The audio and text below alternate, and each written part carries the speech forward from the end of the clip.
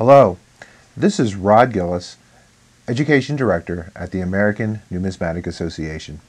And today I'd like to spend a little time talking with you about a topic that on the surface would seem to be very easy, but it can be quite complicated, and that is where to buy coins.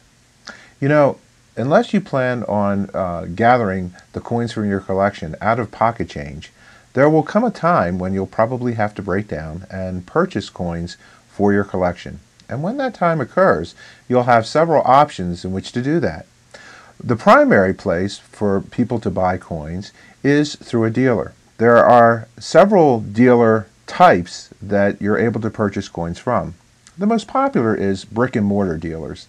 And by that I mean dealers that have a shop in your local area. You may want to check to see if they're associated with the American Numismatic Association, and an easy way to do that is to go to our website and check our dealer directory. The advantage to purchasing coins from ANA dealers is that they abide by a code of ethics, and so they deal squarely with you. Buying coins from dealers is always a good idea because if you find a dealer that you can work well with, they'll know your collecting habits. They'll be on the lookout for coins that you plan on purchasing for your collection. And I always say that you'll want to treat a coin dealer that you can work with like a good mechanic, and that it's always a good idea to frequent their shop and to be loyal to them. Another area where you can find dealers is through coin shows. Now, the ANA has two large coin shows that they sponsor every year, and that is our World's Fair of Money and the National Money Show, where the bourse floor is filled with dealers of all kinds of coins, from ancient coins to world coins to United States coins.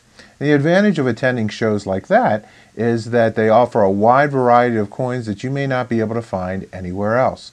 Of course, there are probably local smaller coin shows that are in your area that we encourage you to frequent as well. Another area that you can often find a good way to purchase coins is through your local coin club. And we encourage you to attend meetings of your local coin club.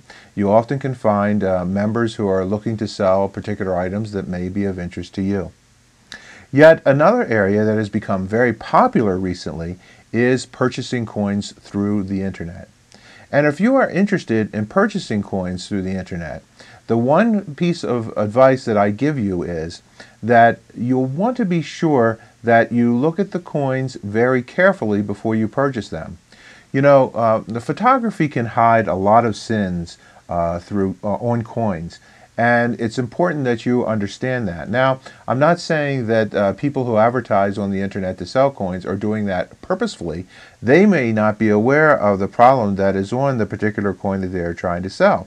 So it's very important that you look at the coins carefully before you decide to make that purchase. Another way in which you can purchase coins is through trade newspapers. You know, there are several trade newspapers that involve numismatics, and often dealers advertise in those newspapers and or magazines. My advice to you there is if you are purchasing from a dealer for the first time, you may want to make a very modest purchase to make sure that his idea of grade and condition matches yours. And then if you are happy with the coin that you've purchased, then you can increase the value of the coins that you are trying to buy from that dealer. The very last place that you can purchase coins would be on television. And as you're aware, there are several channels who advertise selling coins on television. Now, if you decide to buy coins from a television, there's nothing wrong with that, but I just want to caution you that many dealers who sell on television are selling coins that perhaps have been altered, and by that I mean there's a thin layer of gold that have been added to it, or the coins have been colorized, or stickers have been put on them. Now, if you like those types of coins, if you want to put together a set of stake quarters that have been colorized, there's absolutely nothing wrong with doing that. And perhaps television would be the place for you to purchase those coins. However, it's important for you to understand that serious coin collectors and dealers are not interested in coins that have been altered in any way.